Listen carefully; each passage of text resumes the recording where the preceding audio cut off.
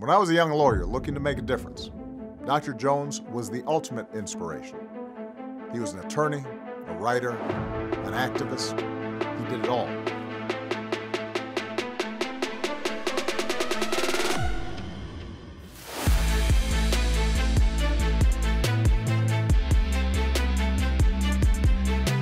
During the Civil Rights Movement, when those who were threatened by Dr. King tried to tarnish his reputation, it was Dr. Jones who joined a team of distinguished attorneys to fight back.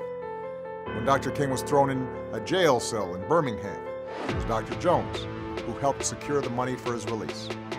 And as Dr. King prepared for the March on Washington, it was Dr. Jones who helped pen one of the most iconic speeches in history. Even though we face the difficulties of today and tomorrow, I still have a dream. Martin Luther King Jr. was the preeminent apostle of nonviolence and love in the 20th century. 50 years ago, when I helped Dr. King write that famous speech, we wanted to communicate a vision for change that would improve civil rights and democracy in America.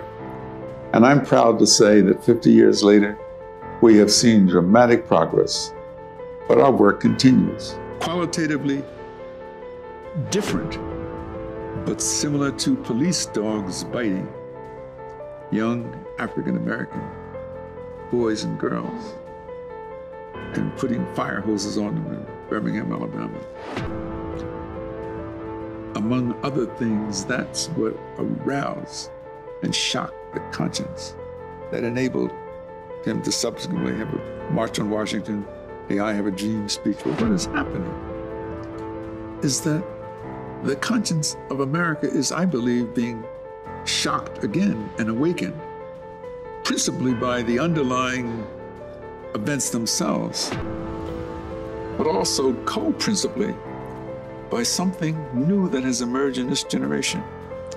And that is the implacable determination to say, no, this is going to end. Enough is enough.